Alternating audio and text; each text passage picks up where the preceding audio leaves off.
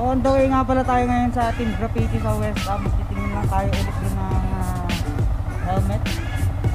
So sana mayroon silang available na trip ko para kunin natin.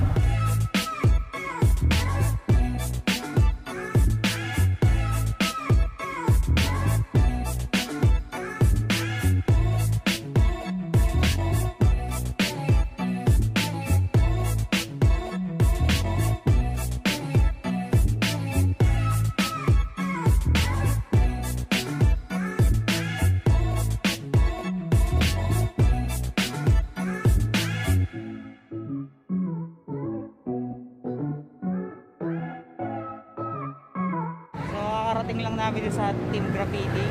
So yan.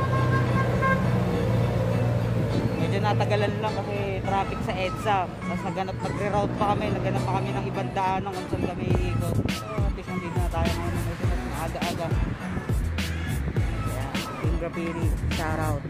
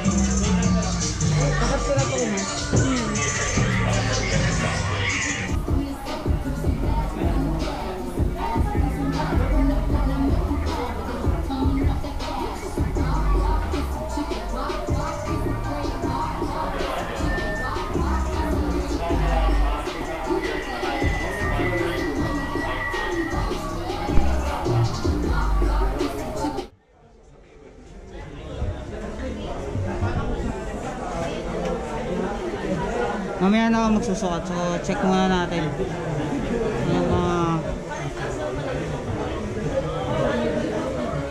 oh my god, ito ba yung Kim? Yung trip ko? Kunin mo nga. Hindi kaya mo? XL. XL? Nasusukatin ka yan. Dito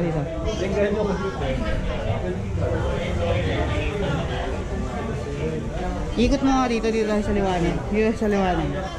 Ay, tama. Ikot mo. Ayan.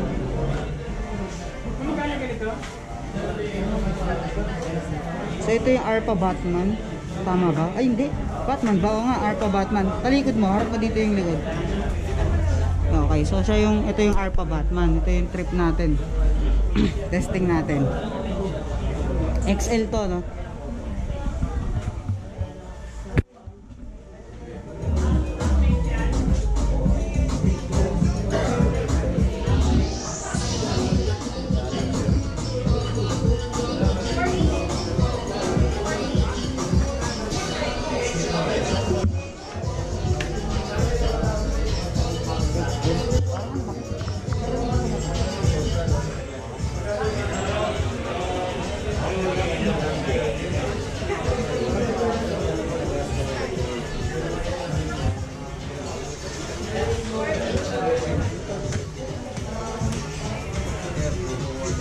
XL to, no? XL. Pero magkano yung SRP na? 30. 30. Mga 30 na. Kuya, natapos pa.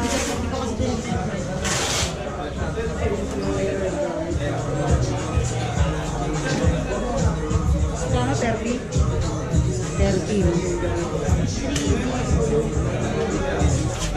Pwede rin yung credit sa akin.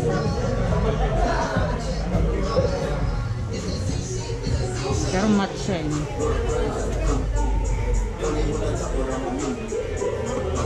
Kaya kuha na mga muna ibang Rpha. Yung iba dyan, yung below 29.90 yung makita. Ito, 25. Ha? 25,990. Natanggap naman daw sila ng ano yun. Ano ba yung card natin? Visa ba yun? Video credit card. Pag video, ano po yun, straight payment. Tapos, kung gusto nyo sa bangko nyo kayo, tinatawag nyo sa bangko nyo. Okay. Ganun tinatawag nyo. May interest na yun. Ano na lang? Pag ano, May pag interest pa yun? ganon, oo, pag straight payment sa kanila, tapos ipapa-installment natin sa bank, may interest na yun. Haircut mo muna.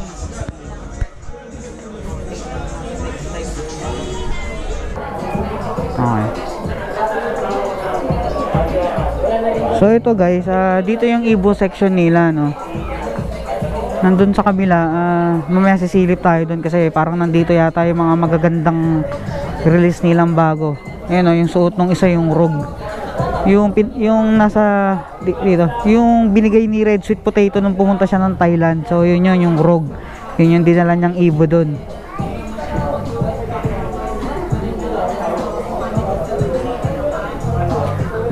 So ito, hindi na natin i-check yung price list nila since pare-parehas lang naman yung range nila between 3,000 to 3,600. So yun lang naman yung lahat ng Ibo.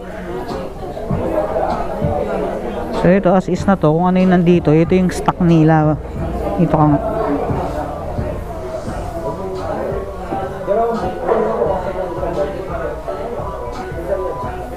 Tingnan mo itong half face ng AGB.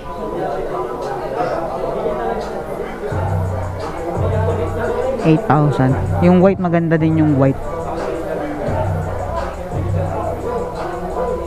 Ito pala yung shinare ko, yung Saberg, paano ba i-pronounce? So, Saberg, so whatever it is. Meron ako nakitang parang naka fiber, no? So worth 14,000 yata yung nakita ko na yan. Pero wala sila dito. Ito, nandito pala. Ito siya. May tumitingin ba? Tingnan nga natin.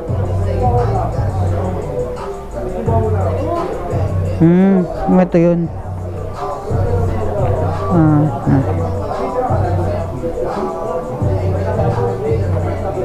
May price ba? Wala no? Ayun, 18.5. 18.5.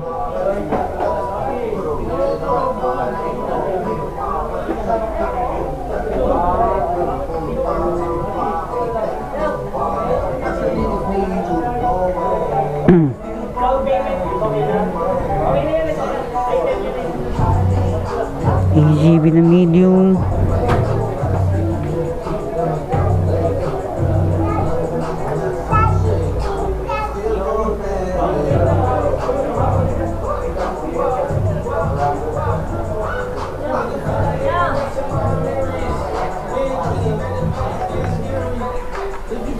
So ito nga pala yung isa sa choice sana natin or yun. Kaso ito 33k, no? Medyo nagdadalawang isip pa ako dito.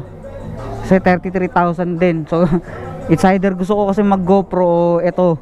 So mamimili lang ako sa isa. Or ito, yung pinaka budget meal kasi 9,000 lang to. Tong Rpha 90. So ito sana.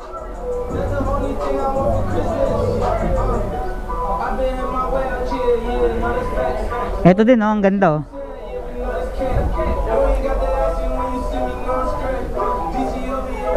Ang ganda ng kulay niya, pero matte siya, monster. So ang price niya is 25,990. Ayan, so ito medyo mura pa to. Kasi itong isa medyo masakit, 33k. Tapos yung iba dyan, between 20,000 to 990, so 21. Averaging lahat ng Rpha 11. Ito 30 din daw to, no? 30. So ito, maganda din. Pero siguro kung ginawa nilang itim to na glossy, ewan ko lang, pwede i-consider. Hindi ko lang trip yung green. Oo nga, green kasi siya. Pero kung gumawa sila ng itim na variant niya, so not. Ito yung kay J-Mac.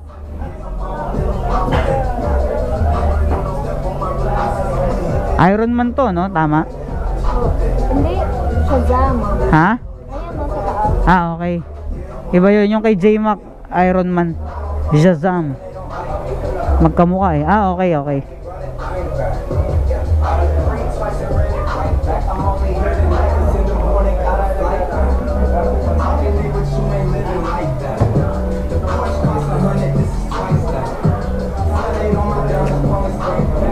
At saka nung last time guys, marami pang NFR dito, no? Parang naubos na, puro half face na lang yung marami dito. Nawala na yung mga track red, yung katulad na itong suot kong helmet. So last time madaming stock yan dito.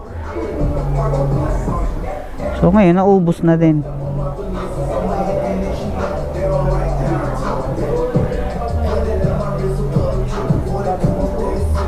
Empty helmet.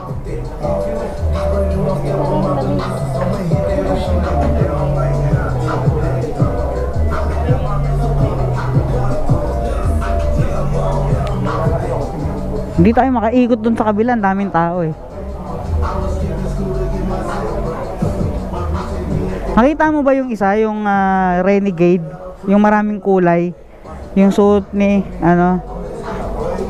ni Piolo, ni Tambiolo, yung kasama ni Red, yung prinank niya last time, yung Renegade, pero wala rin dito.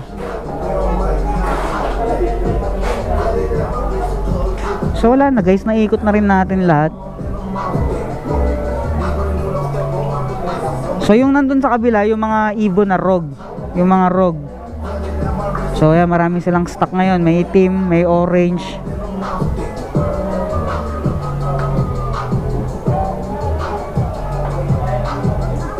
Sandali lang, silip lang ako dito. Ito pala, meron silang available.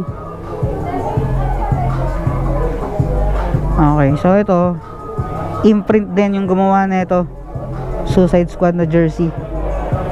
So si Sir Gian din yan, kagaya ng jersey natin.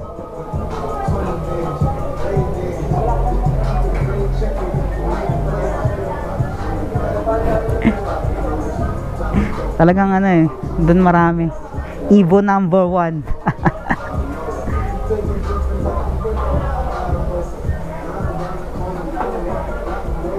Ano, kunin ko na to.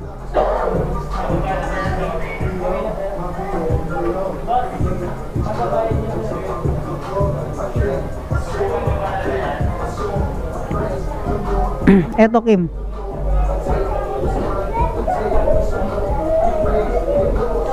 Ito yata yung K2 Rider. Oh, maganda.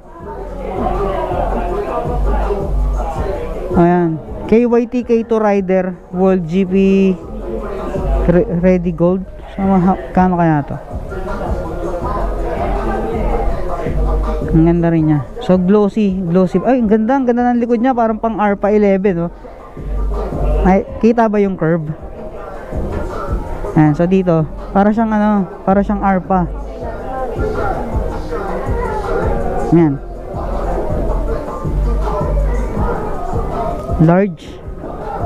Ang ganda, oh. Sayang. Kung may black sana nito, pwede. Ito maganda.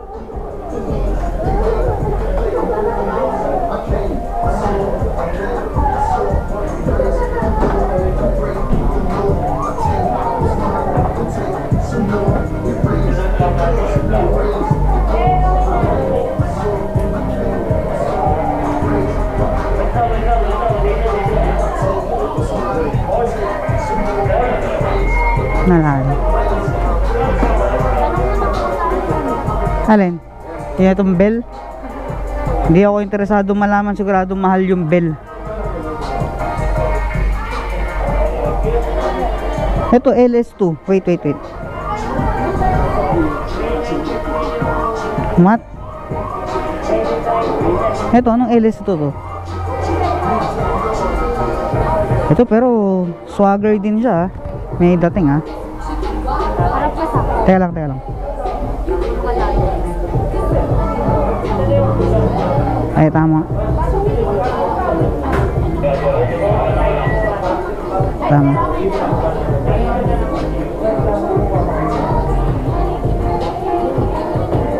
Pero not bad, pogi siya. 5'5". Tapos ang gaang niya, magaang. Ano yan? Ito? HJC. Kaso mat na naman siya. Ito Kim, medyo pwede. Ito. Ang gaang niya. Ito, pogi. Ako na dito na lang sa camera ko. Dito. Anong size na ito? Large. Sukatin nga natin yan. Teka lang.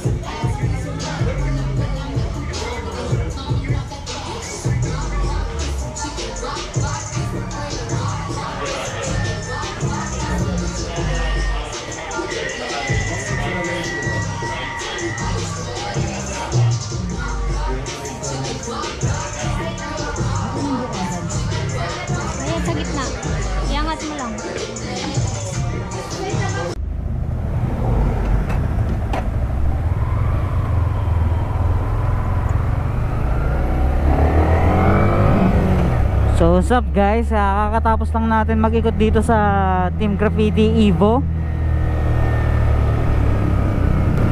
So lahat ng, hindi na natin na napakita lahat no. Kasi ang tinignan lang natin is yung Evo. So sila lang yung sinilip natin, wala pa rin yung mga magagandang inaabangan natin.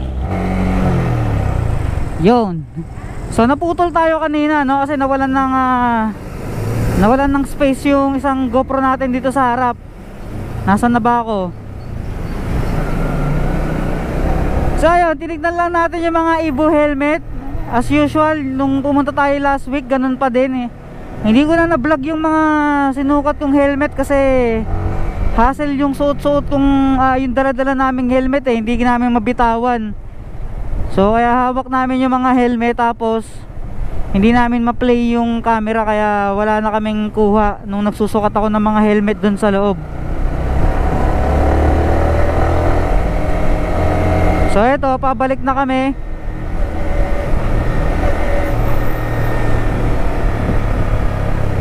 Baka dito tayo sa kaliwa. Ano yan? Saan yan? Espanya? Diretso? Ha?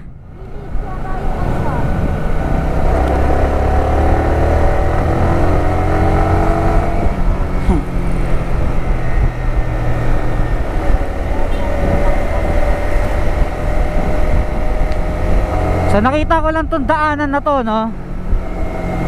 Explorein lang din natin kung saan tayo mapupunta pag diniretso natin to.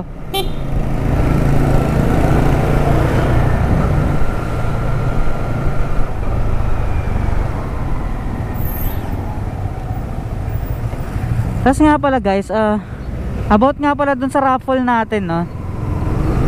Try nyo rin i-check yung mga ibang helmet. Wag lang puro Evo, no? Kasi marami rin magaganda na helmet na kasing presyo rin ng Evo na nakita natin dun. Maybe siguro tsaka natin i-push ulit yung Evo helmet kapag meron na ulit na mga bagong design. Kasi parang pare-parehas na lang din sila. So ayan guys, habang hindi pa nauubos yung battery nito, so dito ko na rin tatapusin yung vlog natin.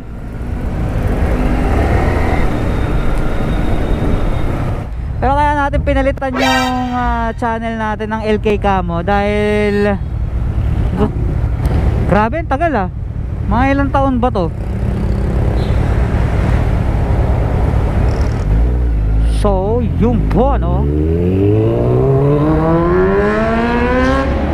Habulin natin si kuya.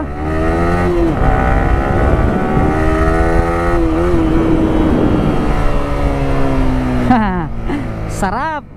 Power. Content sana yun guys. Pero hindi naman tayo mananalo doon kasi grabe yun. Mga isang piganon 100 kagad, first gear pa lang. So at least kahit medyo makaabot lang sana tayo, kaso inunahan niya tayo eh.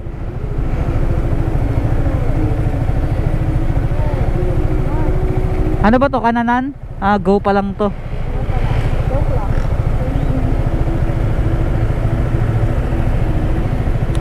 So inabot na tayo ng gabi. Sakto lang bago magdilim nakauwi na tayo guys ha. So yan, that's it guys, hanggang dito na lang. Babush.